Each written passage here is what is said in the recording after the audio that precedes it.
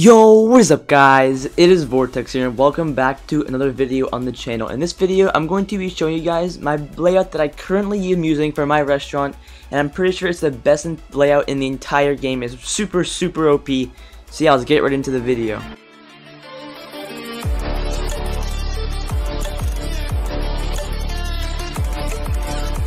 Alright guys, so if we go into my restaurant right now, this is the layout I am using. Pretty sure this is the best layout in the whole game. I don't think there is a better layout than this actually. So as you can see, I'm pretty sure I have 155 seats on my floor. I don't think I have any seats on any other floors. No, so I have no other seats on any other floors. And I have 155 seats per floor. So this money making method is absolutely insane. I'm pretty sure this is the most compact layout you can possibly make. So in this video I'm going to be showing you guys how I made this layout. So yeah. Alright guys, so I'm going to be copying this layout from this floor. I'm going to be building it on a different floor, but I'll be building it the exact same way. I'll use tiki tables and everything like that, but you guys can use VIP tables if you have them, or any other tables that you have. But yeah, I'm going to get into this. I'm going to go to my third floor, make sure I have enough tables and stuff. I'm going to go to my floor 2 and actually pick up these tables, because I think I might need a couple of extra tables. I might have to get a couple more, but I'm not completely sure. Hopefully I don't have to, but I might have to end up getting a couple more. So we're going to delete these tables right there we go, and we're gonna go to our third floor, and yeah, we have this little design right here that we did. But we're going to start by putting down, we are going to be deleting these plants in the corners. We do not need those at all. Same thing with the gumball machines, we do not need these at all. So we're gonna start by putting tables down along the edge, just like this. Just put tables down. Make sure you have an extra gap right here for chairs. So make sure you just put tables down. As I said, you can use roll tables or any other tables that you have, but just put them all the way down like that. And then we're going to do it once again on this side. Make sure you put 2 spaces in between so you can have 2 sets of chairs on each side. So just like that, and then do it on the other side as well. So put tables here, here, and just keep going down the row. So once you've done this, guys, what you want to do now is that you want to put a table here, a table here, a table here, and a table here, and then so you can put chairs right here and chairs along both of these ends. And then once you do that, you want to put one table right here, or actually I think since this is a third floor, if you only have one floor, I suggest you just have a table right here. But if you're using a different floor, but I suggest you don't do that. If you're doing this method, I suggest you do it on your first floor. But if you're doing a second floor, you can just put like 2 chairs or 2 tables like this, like so, and then maybe I think you can put 2 more down here. So yeah, you can do this if you want to, but just for the sake of the video, I think you should only be able to be doing this. I think for my first floor, I actually don't have that down, or no, I have it down like this. So what I can do is that this is what I have down. I can go to my third floor, I have both of those tables down, and then I have one in the middle like that. And then on the sides, I have my golden tip jars and everything else like that, just to take up space. So in the middle, I'm going to be taking my ovens and stoves and moving them up here to show you guys how I do this method. I'm going to close my restaurant right now, just for the time being. I'm going to go to my first floor and take all of this stuff and move it up to the third floor. Alright guys, there we go. We're going to go to our third floor right now, and what you want to do is that you want to take all of your appliances. I have... Wait, for some reason it's not giving me them. I have to rejoin the server. Yeah, I don't have my other appliances. There's a glitch right now, so I have to rejoin the server, so I'll be back in a second. 5 minutes later. Hey guys, we're back in the game and our appliances have loaded in, so that's good now. So we can go over here. We can actually put down all of our chairs. I'm going to do that really quick to make sure we don't have any extra space. Alright guys, so we put down all of our chairs. So this is the little space you have for putting down all of your appliances. But usually, if you guys have like golden tip jars, I suggest you put one right here or one right here. If you have 2, just put them both down. It doesn't really matter. But if you just have one, just put one down on either side. And then for filling in the rest, you should put like plants or something.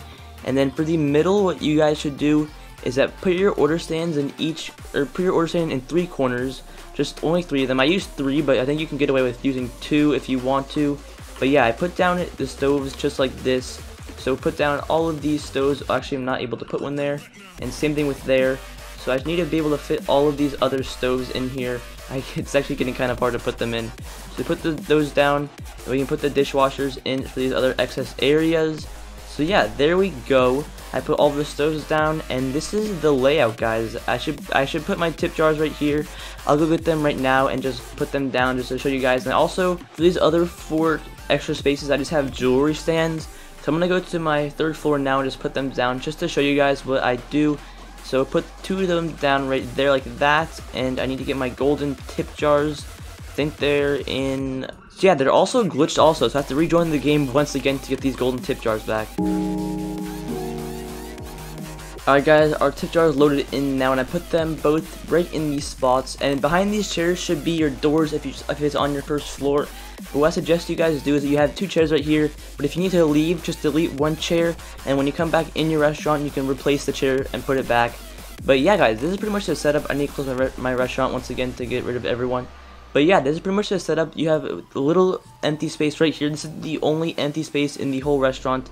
This is the only empty space. I don't think you can do anything else with it. And also, for those of you that do not have the golden tip jar or any tip jars at all, what you can do is that you can delete these tables right here and actually fit in an extra set of tables. So just like that, you can fill in both of those and have a little bit more space. You can have an extra 4 seats in your restaurant, so that's pretty cool. But like I said, if you have tip jars, just put 1 set in the middle and you should be good with everything. And there we go. And I also missed a dishwasher. I think I accidentally deleted it, but our game is glitched once again. There's actually a huge bug going around. So if you guys like ever delete stuff and it's not in your inventory, it's just a really annoying glitch. You have to leave and rejoin. For some reason it's saying I have extra tip jars too. I don't know what's going up with this game right now, but okay, I don't know what is happening, guys.